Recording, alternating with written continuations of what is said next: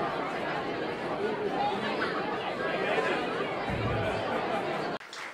having me. So just this right one. Just click it on the right. Hi, everyone. Thanks so much for being here. I suspect a lot of you find it very surprising that there is still a $60 billion industry out there that technology has not gotten its hands on. But I'm excited to be here tonight and talk about a space that is long overdue for disruption. My name is Juliet Horton, and I am the founder and CEO of Everly. And we are saving couples hundreds of hours and thousands of dollars on wedding planning, which is a space that really hasn't evolved much in the last 20 years, if at all. And in the grand tradition of a tech event, can you help me out? Where's that? Oh, you know what? It's behind you, so you might need to point it that way a little bit. Got it. So as I said, we're saving couples hundreds of hours, thousands of dollars. This is a space that really hasn't evolved much, and really like the last generation of people who go through this process. So a little bit about what this ecosystem looks like. It's really existed for a long time on two extremes. You have one end with the traditional wedding planners who are very expensive because it's a lot of customization, it's a lot of meeting people in person, and it's a business model that just doesn't scale, and as a result of that, it's quite expensive.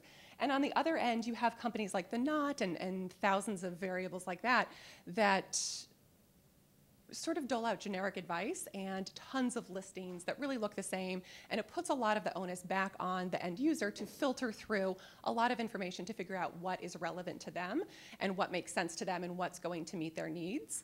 And in all our user testing and market research, this just isn't working for couples. One of these solutions is incredibly expensive and the other solution is incredibly time consuming. And so what we're doing at Everly is we're the first and only company that is providing a solution that tackles both that time and money constraint that so many couples going through this process are really experiencing.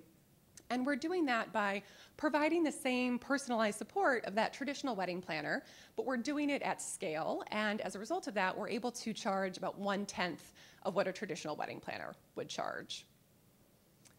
Oh, goodness. You're getting a sneak preview of my Parks and Rec recommendation coming up here. You know what? I'm just going to skip this. So we had just a couple quick screenshots up there, but one of them is a screenshot of our profile. And what that is we're asking couples a series of questions about what's important to you. And this is really the piece that any little bit of technology that's gotten into the wedding planning space has missed so far. Like I said, a lot of it is generic advice, and we're asking people what actually matters to you. We know you want something different than the next couple. You can afford different things. You have different priorities. And so we're saying, like, what do you do on the weekends? And how much free time do you realistically have to spend on this? Because our recommendations are going to be very different as a result of that. And so when a couple completes their profile, they hit submit and they receive a customized budget, monthly to-do list, and vendor recommendations that meet that style, budget, and priority concerns. And so we're finding that this is a huge difference from what else is out there in the market, like I said, both in terms of time and money. Part of what I wanted to talk about, too, is, just since this is such a helpful and great community, is some recommendations that we have of just sort of going through this process ourselves. We launched last year in the beginning of 2018, and that quick little Parks and Rec slide that you saw up there was, if for any of you fans out there, there's a scene where Tom's talking about how his business failed, and he goes, hindsight's 2020. And Amy Poehler's character says, it kind of seems like regular sight could have caught that. Like, there's a few things that you go through in the process, and you get to the other end of it, and you go, oh, maybe regular sight could have caught that.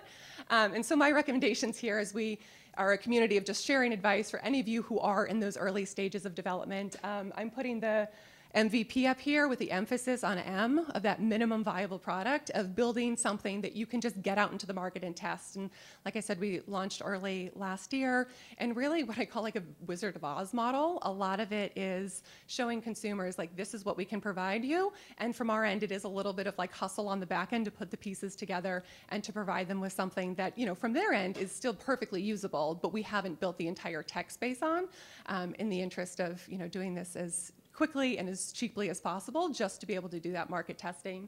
The next bit of recommendation here is market sizing. We launched just in Seattle, so to the extent that you can break something down and limit that market so that you don't have to spend that time and money investing in a national launch, or in our case, a national vendor network, we were able to really corner the Seattle market, meet tons of vendors, provide the support that we need to couples in this market because we haven't taken on every single market yet.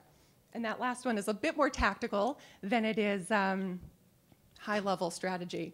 But this is something that as a CEO and to fellow CEOs and founders, you probably have a similar experience with, is you wear 100 hats. And what I found, my piece of advice I want to pass along is task batching, of saying, all right, I'm going to deep dive one thing every day and make a ton of progress on that. That might seem like a little thing, but for those of you who feel like you're doing 100 different jobs at any given time, I found that to be incredibly useful. And my last slide here, which we're not going to skip ahead to, but was a screen grab of wedding crashers, because I feel like I get to work that into professional context in my line of work. So one thing that I would ask of the community, to the extent I can, is that I think a lot of you are probably at a similar phase of life that I am, where you spend a lot of your free time and money going to other people's weddings. And if you are, and if there's people in Seattle who could use some help, a cost-effective solution in their wedding planning, we would love a recommendation from you. So thank you so much for your time. Jumped around a bit here, but I would love to open it up to Q&A. Yeah, go ahead. It sounds like you're taking on that lean startup approach. I would imagine that some brides would object to having a computer manage such a sensitive part of their life. What kind of feedback have you gotten on that? Yeah, that's a really good question. And I think that's a reason that this industry has remained sort of impervious from a lot of technological leaps, because it is such a high stakes thing for people. And so that's one aspect that we haven't taken out completely. And so one of the ways that we were able to launch really leanly is part of what couples get when they work with us is unlimited communication. To say you can call, email, chat, or text with us with any sort of question that you have. And quite honestly, part of the reason we're doing that is because it allows us to gather data. To say, what questions are you asking? And the longer we're in business and the more questions we get and the more money we're investing into this business, we can see those questions and preempt them with answers kind of earlier stage, and we'll answer that question before you even have a chance for it to come up as a question. But because of that, it's allowed people to really get comfortable with this. Say, okay, we're going to tailor your vendor recommendations, but if things change, your budget changes, you realize how expensive things are, and that affects another area, just give us a call, and we'll tweak that from our end. So that's our way of, one, getting customers comfortable with doing something very, very differently, as well as allowing us to figure out really what's on people's minds. Yeah? Thanks for presenting. What's your revenue model? Oh, yeah. We monetize just the customer side. So a lot of what this industry is doing is it just monetizes the vendor side. So as I mentioned, there's hundreds of directories which are entirely paid advertising models. And then couples go on there and they can look at hundreds of vendors, but a lot of couples don't want hundreds of recommendations because you have to filter through those. So we've turned that model completely on its head, and our entire revenue model is based on couples paying for our service as essentially a very low-cost alternative to a traditional wedding planner. So we charge one flat fee of $750 to work with couples all throughout the planning process, which compares to about $7,000 for a wedding planner here in the Seattle market. So we don't monetize anything on the vendor side, and that's a really important call out for customers to say we're not a marketplace business. The only loyalty we have is to our couples, and the vendors that we're recommending are because they do really, really good work, and we know them and we trust them and we want to put our name on the work that they do, not because they're paying us, a $50 a month advertising fee or something. Yeah.